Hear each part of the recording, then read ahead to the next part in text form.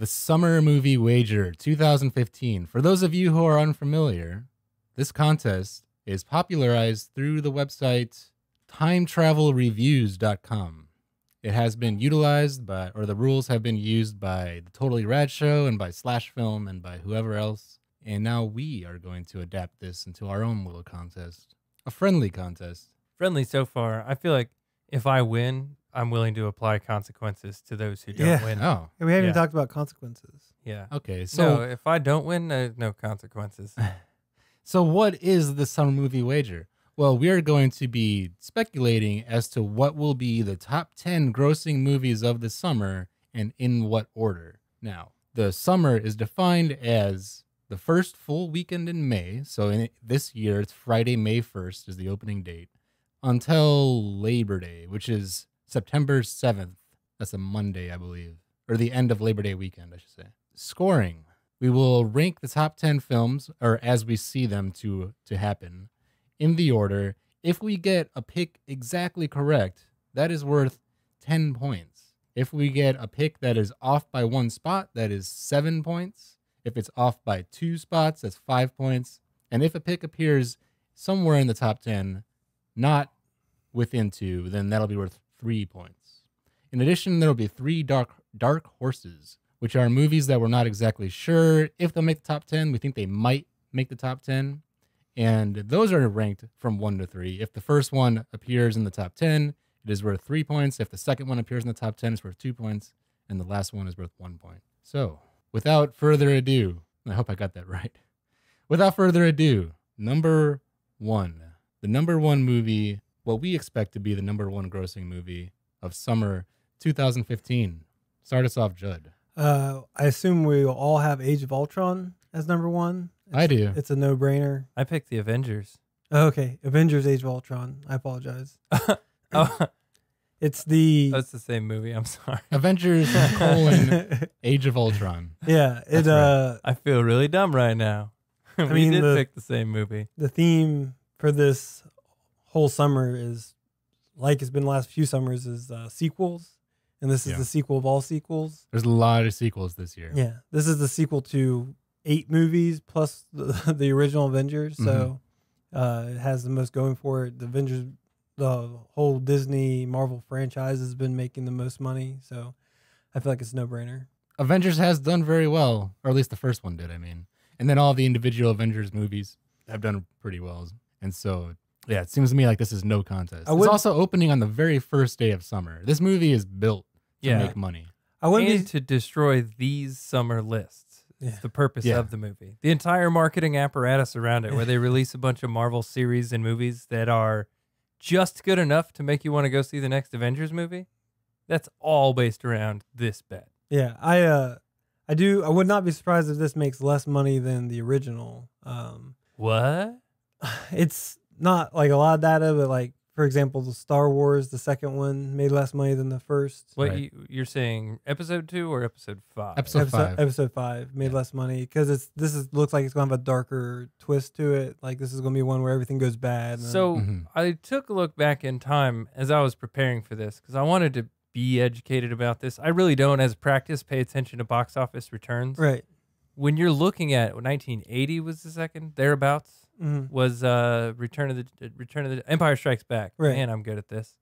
Back then, when you were looking at your top 10, they were mostly original properties. They were mostly new movies. Right. So Now, if you go back over the last 5 years, it's all sequels. 52% were sequels, 14% were reboots. Yeah. So like Sounds about right. Yeah. No, and then adaptations after that. So I just don't sequels feel and like this derivative one's going works. to be the celebration that the first one was, and like That's definitely true. and Yeah. I do feel that the way people rate Were the movie, Avengers a franchise people were waiting on? Like, Yes. honestly, the Avengers, I thought were. Remember, there was the British Avengers Yeah, as we well, thought like that in the was late gonna be- '90s with Ralph Fiennes or somebody. Yeah. I thought that's all I knew of the Avengers. I had no idea that this team existed. No, people were anticipating this, and the way I do solidly feel the way you walk out of a theater is the feeling you have at the end of a movie is the way that you it judges how you feel. Like, for example,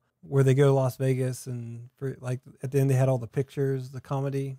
Hangover? Talking about the The Hangover. Hangover. I think The Hangover is okay, and then the pictures at the end make people think it's amazing. Like I stand by that. Nah, I think that first one was it was like a the good whole thing. filthy comedy. I mean, I do appreciate those type of comedies, but I didn't think that one was particularly great. Mhm. But no, I could see Age of Ultron dipping a little bit. Like not, it's going to make a lot of money, but I'm saying compared to the first Yeah. one, I can see it going down. It's going to be the top grossing movie of the year, right, not just the summer. right. But I can see it being less than the original. Okay. Yeah, I Interesting. could see that happening too. It's not far fetched. Mm-hmm. How much did the first one make off the top of your head?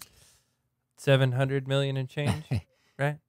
I'm saying domestic box Yeah, office. domestic. See, I keep All right, not important. yeah. It's going to make less by the than way, that. we are going by domestic, right? Yes. Okay. Yeah. We're going by domestic because we don't want to have to factor in staggered release dates. Right. That's Yeah. just it begins to get very complicated at that Yeah. point. I mean, typically, like I was thinking about it, and if you just multiply domestic by 3 for big movies, that's your worldwide. So, Yeah, roughly. you're basically doing the same thing. Yeah, either way. eventually it'll stabilize. Right. Okay, but for the case of having an end date like this, we want to be more solid. Right. Right. You know, now that I think about it, the first Avengers might have been global box office in the 700 millions and the 250 ballpark for America. No, it made a lot more than that. We can go on. I'll get some stuff on it. Okay. Well, all of us have Avengers #1. Let's go to #2. Alex, this is where I'm assuming we'll start to separate. Yeah. Oh, immediately. Yeah. I chose Minions as my number Hmm. 2 entry, and that could be risky, but it brought us the most popular merchandise from the Despicable Me series, right? If you walk around town anywhere, you're going to see not only kids with Minions stuff, but you'll see adults in Minion t-shirts, right? Totally. So when I look at it, Avengers is going to kill because it was ordained. The gods of cinema have told us Avengers is just going to murder everyone else. The next thing I saw looking at the list, Minions has going for it. It's a sequel, which we love to see sequels. Right. It is a toy line already established. Like kids already want Minions now. So of course they want to go see it when Nickelodeon is alternating Minion toys and Minion movie Yeah. shows. You know what I mean? Dead Ringer. I also have Minions as my number 2. Do you really? Yep. Get out of my head. Yeah. Same That's- reasons. I mean, exact same reasons you said before. I feel like what's the selling point for the first 2 for the kids side is the Minions, and the adults get some of the adult humor that it's sprinkled through. But no, well, the Minions have adult jokes too. So Well, and adults aren't wearing clothes of any other character from the Despicable right, Me other than franchise. the Minions, yeah. No, I think I have Minions number 2. My 2 through 5 are all actually like I could have put them in any order. But, I mean, my 2 through 10 are that way. My Yeah. my 2 through Dark Horses, you could have put no, them in I any have. order, I man. feel like there's a definite line between my top 5 and my bottoms 5, which was helped me out for making my order. Mhm. Okay. Well, I don't have Minions. No. No. I have, which could be very bad. We'll see. I have Jurassic World. Oh, okay. I think Jurassic Ah. World is going to do very well. I do agree. I do agree. Jurassic Well, you don't think World's it's going to be a good number 2, and that's fair because in my research for this, I looked back at past years, and movies like Minions can go anywhere. Like they can be number 2 or number 10. That's true. There are only 2 big family movies coming out this summer, though. So you've got Minions and you've got Inside Out. Yeah. I mean, if you want to up the age group a little bit, you have to add Tomorrowland and Pan. That's true. I think those are catering toward different audiences. Yes. And Pan, because I hadn't seen any promotional anything for it, I feel like the big blockbusters get widely promoted before they're coming. Mm-hmm. Well, Pan is late July, I believe. It's a little And bit that also- later on. Yeah. Well, yeah. So that's another thing to factor in is release date. That's going to have a factor on how much these movies take in. Do you think that Yeah. you're not worried that it's been like 15 years since the last Jurassic anything came out? Like, So here's what has me sold on Jurassic World. Not as number 2, it's number 3 on my list. So now I've already jumped to the next entry. I'm Yeah. sorry. Yeah. But it's your fault. You said it. Jurassic World is directed by the director of Safety Not Guaranteed. And that's Mhm. that director's, I think, only other widely released film. And the cool thing about that, did you guys watch Safety Not Guaranteed? Yes, I saw it. Did you check it? It's got now I can't remember her name. The indie actress, I think her Audrey Plaza. From the Community or from Community or whatever. Yeah. Aubrey Plaza. Mm-hmm. Anyway, what I think about it is since the director of that movie had worked on a small project where he had to rely on his cast, his crew, and his skills, and then he wound up turning out a kick-ass movie. Instead of taking Jerry Bruckheimer, I'm assuming he was busy. Yeah. So they were out of big name directors, and they said, I don't remember the guy's name. You made something weird. Come make us a Jurassic Park movie. There's a scene in the trailer where she has the flare and the doors are opening. And it reminds me so much of an Alien type scene. And it's very hard for me. It'd be very interesting if that's the direction this goes. Because we got the impression it's one dinosaur that's the bad dinosaur and the rest of them somewhat domesticated. So if it goes that direction, it would be, because, Jurassic, we watched Jurassic Park as kids in theaters, right? Yeah. Yeah. I actually, when the Dilophosaur spit in the guy's face, when Nedry was his name, when he died, when I was a kid and saw it in the theater, I actually had to go to the bathroom at that point. I was too scared. So I went pee and came back. So yeah, I'll be interested if this movie can capture the kids like the other ones did.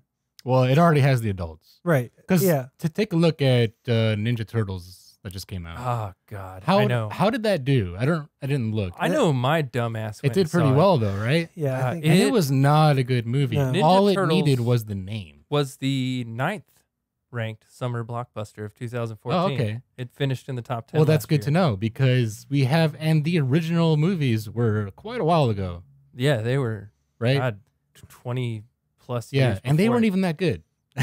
So we're talking about Jurassic Park now. Worldwide, it made $500 million. Ninja Turtles? Yep. Okay. Turts? Yep. Yeah, that's too much, if you ask me. Yeah. That's more than the movie deserved. You know, it was, they saw Transformers and they said, we can we can do it. There are other toy lines out there. Yeah. We don't have to stick to And Transformers actually won last year, right? It was number one grossing. Guardians of the Galaxy. Oh, right. I forgot about that Transformers one. That was number 2. Mm-hmm. Yeah. Well, it did extremely well. Yeah. Guardians of the Galaxy, also great for toys. So very true. Only fitting that you would put Minions at number 2, I suppose. I do want a dancing Groot plant, but at this point, the Minions are they made a movie about these toys you love, kids, and that's Sharon's love them some merchandise. Right. Okay, so Minions number 2, or Jurassic Park or Jurassic World number 3. For my number 3, I have Ant-Man. Ant-Man. I'm kind of weary putting it there, but I do feel like Guardians of the Galaxy has shown that people are willing to see a new IP or a new property and put it at their number 1 movie. And the technology was right to reboot Honey, I Shrunk the Kids 10 years ago. Yeah, so why? Yeah, this is way overdue. Yeah, it would be interesting how they do Ant-Man because he can be a very, very the Dr. Pym is like a dark character, and then I don't know much about Dr. Pym the bad guy. Dr. Pym is Ant-Man. Oh, and he's actually the person who, not in this series, but in the comic books, makes Ultron. But they're making it so Iron Man makes Ultron for this. But Dr. Pym, so this is Dr. Pym, the guy who went to go steal Dr. Pym's stuff, and he becomes Ant-Man, which gives a little bit more comic relief type scenarios. I don't know. I just think that people are going to be, after Age of Ultron, people are going to want to see the next Marvel movie that comes out, no matter what it is. And this will be, there'll be answers that'll be giving in Ant-Man. I'm sure that's their thought too. Yeah. So I do see Ant-Man, although it did have at the end of Avengers, you're expecting an Ant-Man right thing. Nah, they seem to promo things for farther out in the future than that, don't they? I expect to see Black Panther or something. Yeah. But no, I think Ant-Man's like I said, my 2 through 5 are kind of all wishy-washy, but I'm gonna stick with Ant-Man, my number 3. Okay. And Alex, you already mentioned your number 3. Is that right? Jurassic World? That's right. Okay. My number 3, you can call this a long shot, I suppose, but I put Mad Max Fury Road. Really? Because I think this is going to be the darling of the summer. Do you think coming out? Huh? I want it to be. Yeah, it's coming out 2 weeks after the Avengers, so it has plenty of time to build momentum. Right. And the question is this going to be a good movie?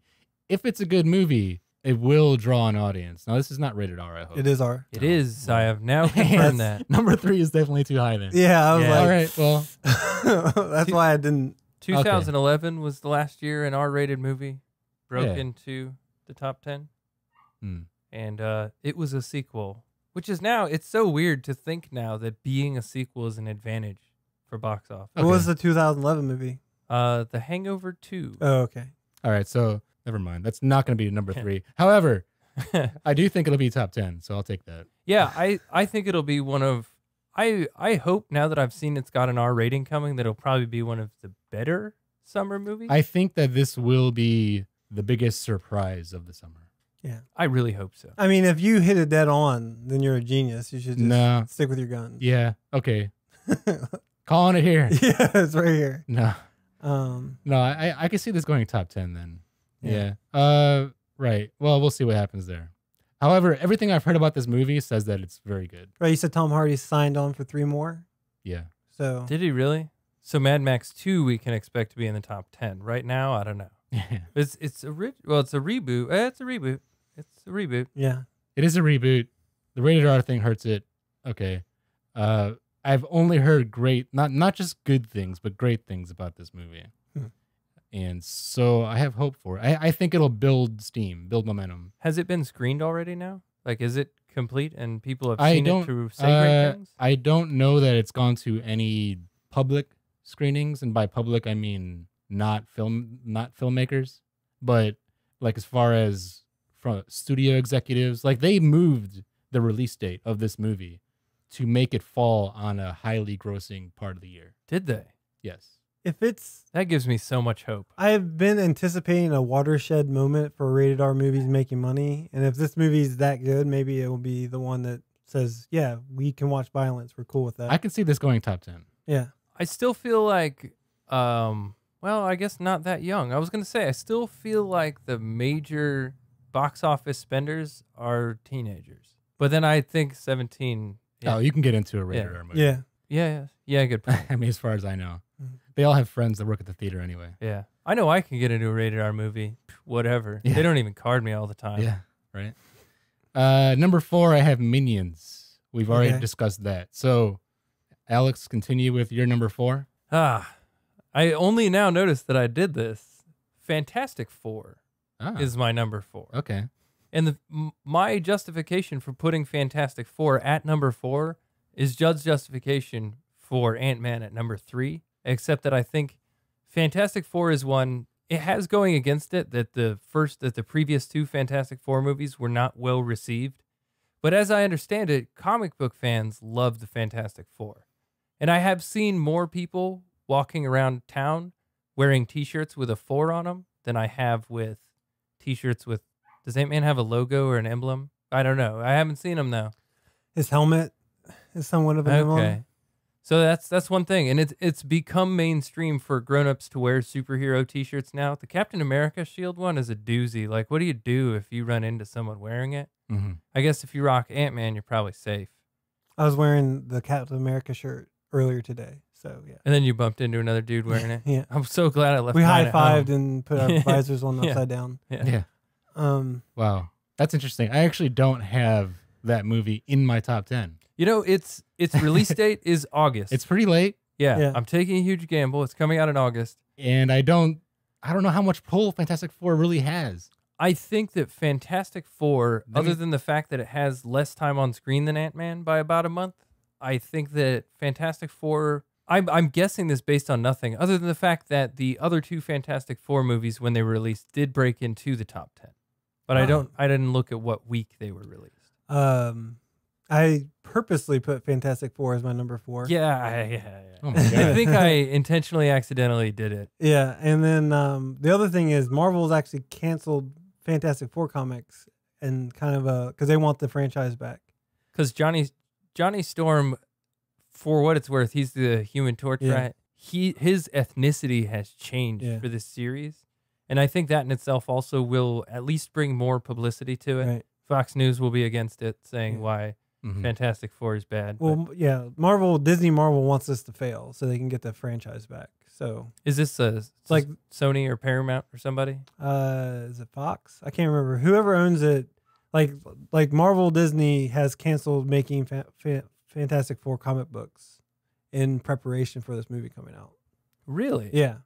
I mean, it looks to me, this one actually looks like a superhero movie I'm kind of interested in seeing as well. I have no stake. It has the kid from Four. Whiplash in it, so there you go. So hot right now. Yeah, he's so hot right now. I still didn't see Whiplash. Yeah, I haven't seen it. I haven't heathen. seen it. But I agree with you. I think the only thing that will hurt it is the fact that it's coming out later. I would have actually put it above Ant-Man. I think it's going to be a pretty big deal. Yeah. Well, my list is shockingly different from yours, apparently. Let's make it more different. How about that? Because this one is also a little bit of a long shot. I don't think it's that much of a long shot. But number 5, I put Mission Impossible. 5. Oh. What do you put got? It 4. 4 was Minions. Oh, dirt. Yeah. Sorry. So Mission Impossible 5 at 5. Yay. So is that Mission Impossible 5? Yeah. 1, 2, 3. Ghost Protocol, Rogue Nation. Mission Impossible, Rogue Nation. Yeah. And this year, Ghost Protocol was the last. Ghost Protocol, correct me if I'm wrong, was the highest grossing of the Mission Impossibles. Yes. And I really enjoyed it. And this one has Tom Cruise and Jeremy Renner. I wasn't aware of that. The previous one had Jeremy Renner. Yeah, but I'm saying Tom Cruise and Jeremy Renner. No, both of them had. The Bourne movie. I thought Tom Cruise wasn't in the last one. Yeah, no, he that was Bourne. Oh, I never saw it. Yeah. I actually don't like Mission Impossible. Oh, okay. To be honest. The Mission Impossible Ghost Protocol I watched in a social situation. That might have enhanced it, but okay. I watched it at someone else's choosing and was very pleased with it. The first one was good. I didn't care for number 2 or number 3. I did not see number 4. I haven't seen 3 or 4. 4 was good. I saw 1 and enjoyed it, and then I was for a very long point, all the sequels used to be the movies that sucked, and I would just pass on every sequel I saw. Yeah. And now I just pass on most sequels I see. Yeah. No, I think it's on my list. So yeah, I agree. It's just I don't know. Like I haven't seen a lot of buzz for this one like Ghost Protocol had. So I'm not sure. That's true. Honestly, I didn't even consider didn't make mine. Oh, really? Yeah. Interesting. Yeah. I think that's a mistake. Yeah, it probably is. What's its release month? Actually, I didn't even have it as a contender. It must be July or August. I don't know. July, I think. What do you have for number 5 then? My number 5 entry is Inside Out.